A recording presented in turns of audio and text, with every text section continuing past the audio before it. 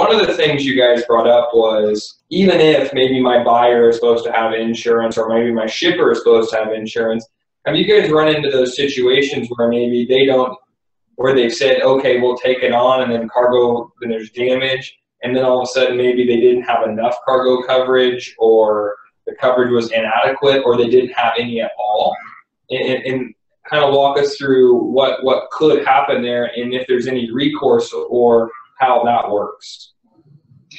Yes, that's a great question, actually. And if the other party is supposed to be responsible for insurance and you've got some reservations about it, you're concerned about whether it's going to be sufficient or whether it's going to be placed at all, it is possible to do what we call a contingency insurance. And they would simply reach out to Scarborough, and you would be able to insure it on a contingency basis, which means that in the event the other party's insurance was not placed or was not adequate, this insurance would come into play. It's clearly a following form, and it only would come into play in the event that the other party did not do their due diligence as it relates to the insurance.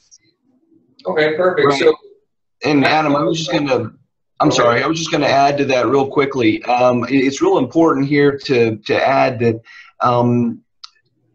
cargo insurance is not a homogeneous product.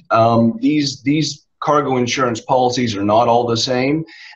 They will vary from insurer to insurer, and it's really impossible. It's not like a homeowner's insurance policy or an auto policy that you might have in your personal business, where the terms and conditions are going to be the same from carrier to carrier. The terms and conditions of shippers' interest cargo insurance policies vary drastically, and there's really no way to know if you're relying on someone else to purchase the insurance. There's really no way to know what it is that they purchased. So again, the first priority, what we always strongly recommend, is that if you're not controlling the insurance in a particular transaction now, that you consider renegotiating those terms of sale with your client so that you can actually manage the insurance in that transaction and know exactly what it is that you're buying, and know for sure that it's going to answer a claim in the way that you expect it to be answered. And then sort of the fallback to that, again, is what Jenny had mentioned as far as buying that contingency insurance that in effect will top up without knowing what the other party has purchased.